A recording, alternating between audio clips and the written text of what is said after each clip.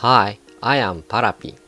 In this video, you can learn how to create mesh for cylinder flow in OpenFOAM using the utility snappyHexMesh. The advantage of this method is that you can create a mesh of any shape you desire. If you create a geometry you want to simulate with CAD etc. and load it with snappyHexMesh, you can create a mesh of geometry of the geometry shape. The goal of this video is the mesh shown on display. Boundary layer mesh is cut too.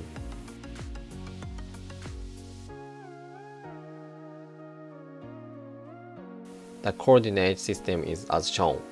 The origin is the intersection of the central axis of the cylinder and the XY plane, and the cylinder is placed on that intersection. I'll explain this in detail later. snappyHexMesh is roughly divided in 3 steps. From left to right, castellated mesh, snap, and add layer step. After castellated mesh finished, the mesh removed outside the computational domain is created. When snap ends, the points of cylinder surface are adjusted. And after add layer ends, the boundary layer mesh is inserted. When castellated mesh is finished, the boundary surface of the cylinder is a block shape. To create a beautiful cylinder surface, you need to execute the snap step after the castellated mesh. Finally, you need to insert the boundary layer mesh with add layer. This is the snappyHexMesh. In order to execute, you need to prepare a hexahedral background mesh and a geometry file. The size of the geometry file must be small so that it fits inside the background mesh. There are 3 main operating procedures. Create a background mesh with block mesh.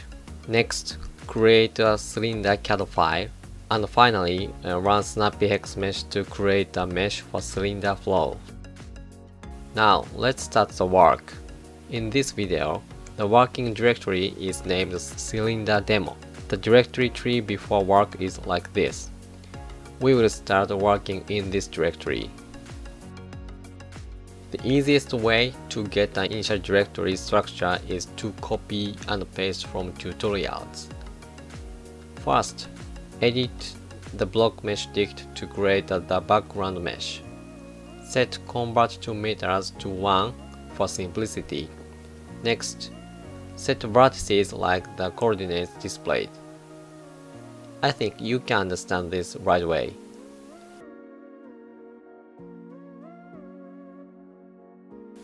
For the following blocks, this is okay, as we only need 1 block to create the background mesh. The number of mesh division should be like this. The mesh near the cylinder will be fixed by executing snappyHexMesh, but the mesh away from the cylinder will have the resolution set here. It is necessary to set the step size while keeping this in mind. Edges are not used in this shape. For boundary, we want to create a hexahedral mesh, so we define 6 patches. The name is XYZ minimum and maximum. You can name it anything you like. In this calculation, X minimum is defined as the inlet boundary. And the axis of the cylinder is placed 8 cm downstream from it. The vertices set by vertices are the coordinates in anticipation of this setting. Then editing is finished, so let's execute the block mesh.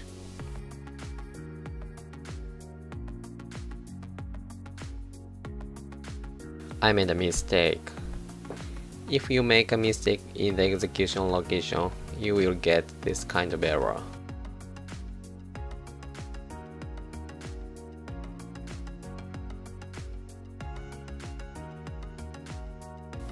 Okay, the mesh has been created. You have now created a background mesh. The created mesh is stored in polymesh of constant. Next, create a cylinder geometry file. I always create it on Windows using the free software FreeCAD. Okay, I made it. The diameter was 4 cm. The height is 10 cm. Here are some points to note when creating with FreeCAD. It is a specification that the dimension of geometry is multiplied by 1000 when exported in STL format. I don't know the reason. Therefore, when creating the geometry, the diameter should be 0.04 mm. That is, the radius should be 20 micrometers and the height should be 0.1 millimeters. In addition, you may have to be careful about the coordinates that create the cylinder. According to the snappyHexMesh specification, the geometry file is embedded in the background mesh so that the coordinate system of the background mesh and the geometry file, that is, the coordinate system of these files matches. Earlier, I explained that I wanted to place a cylinder at the position defined as the origin in the background mesh. So in FreeCAD, the axis of the cylinder must pass through the origin and be orthogonal to the XY plane, and the bottom of the cylinder must lie on the XY plane. Now output this data in the format cylinder.stl. Put it in cylinder constant tri-surface mesh. The directory tree after putting it is here. Okay, then let's edit the settings of snappyHexMesh. There is a file snappyHexMesh dict. Opening this, many variables are defined in this file. The commented section was deleted in advance because it is difficult to see when watching the video.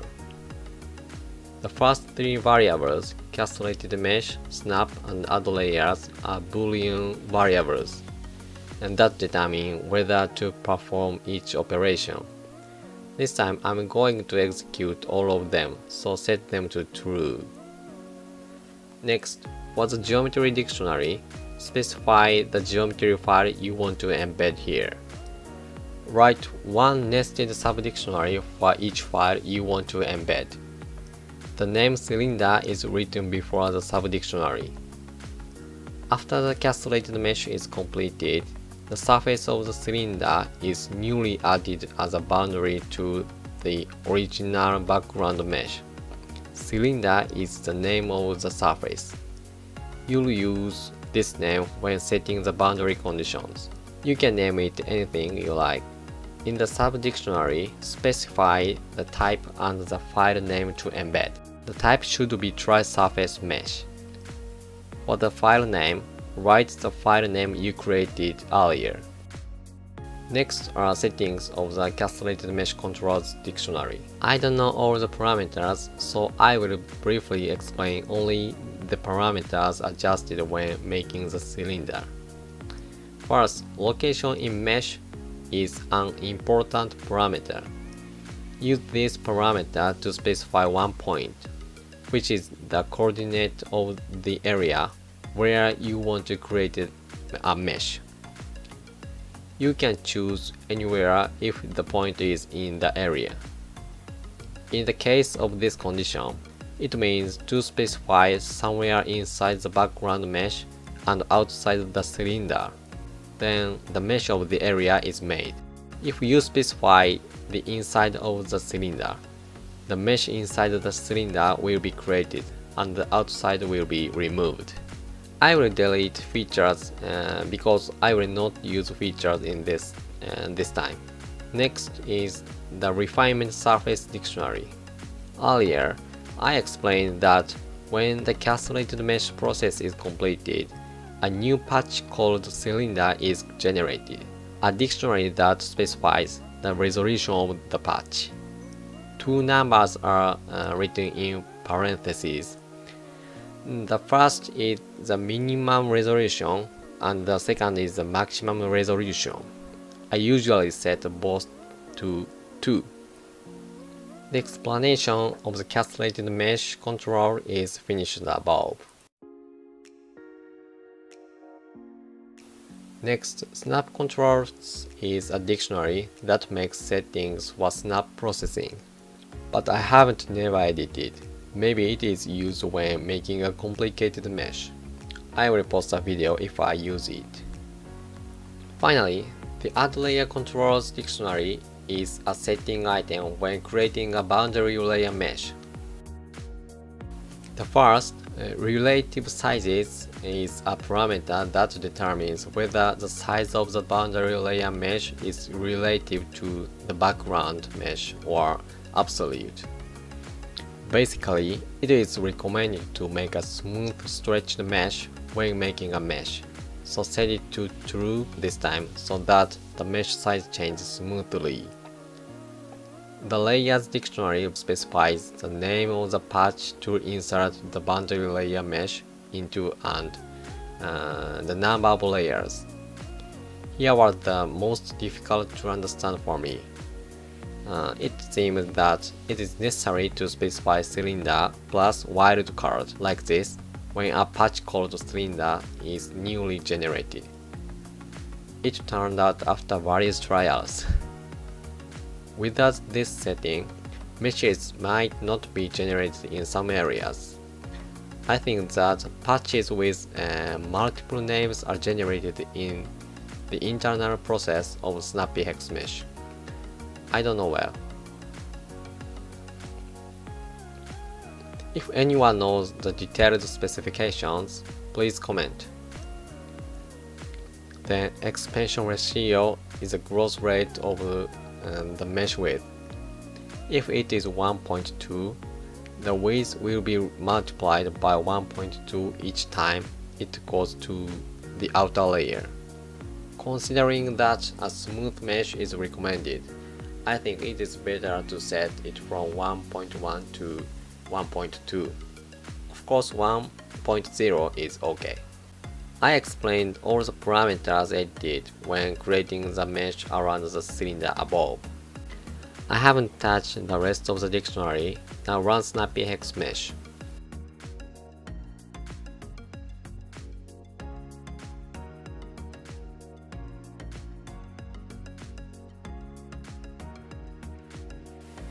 It will take about 30 seconds. After creation, directories of numbers will be created, just like in a fluid simulation.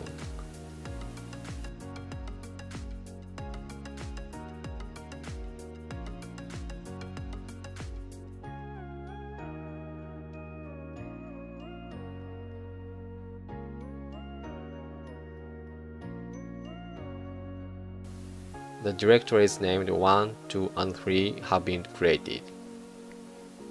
The mesh after castellated mesh process in 1, mesh after snap in 2, and the mesh after all is stored in 3. The polymesh stored in 3 is the mesh body of the cylinder flow. Copying the polymesh directory and pasting it to the constant of any job you like, you can simulate the cylinder flow. Of course, initial conditions and boundary conditions must be set. With the above, a mesh for cylinder flow was created. The amount of work is small. However, in the case of complicated shapes, there will be more parameters that need to be edited. That's all of this video. I'd like to thank you for watching this video. If you like, please subscribe to the channel. See you next time.